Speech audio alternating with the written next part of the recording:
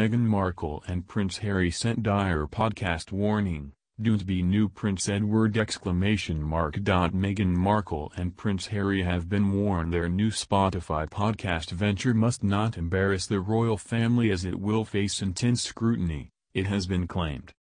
The Duke and Duchess of Sussex announced they have signed a lucrative deal with Spotify to host and produce podcasts that will focus on different perspectives and voices.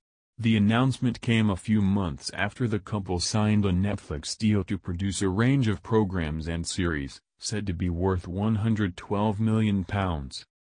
Their new projects come after they dramatically stepped down as senior royals from the royal family in March. Philip Murphy, Director Institute of Commonwealth Studies at the University of London, drew comparisons to Harry's uncle Prince Edward, who also stepped into the business world in the 1990s, but gave it up a few years later. He also warned the couple to make sure they carry out their new projects competently, as other royals have been involved with disastrous ventures captured by the media in the past. He told Express.co.uk, "The obvious precedent is Prince Edward, who founded his own company, Ardent Productions, in 1993 and ran it until 2002 when he stepped down as its joint managing director. The lesson from Prince Edward's company is that the Sussexes' business activities will be under intense media scrutiny, so they need to be very careful that they are run competently and don't do anything to embarrass the rest of the family." Ardent Productions became a bit of a joke.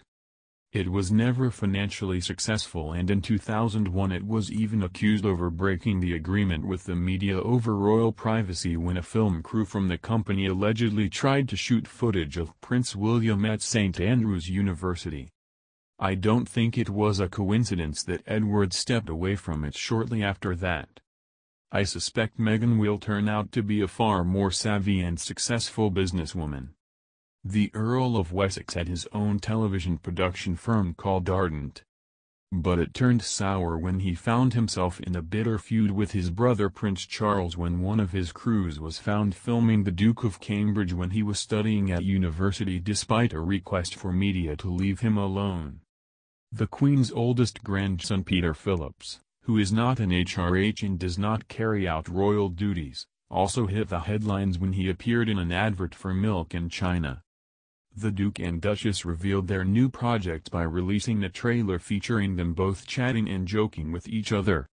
Meghan said, "This is also a moment to celebrate kindness and compassion, something we saw in so many places this year, and which will underlie everything you hear from Archie Will Audio." She said about their first podcast, due for release during the Christmas period.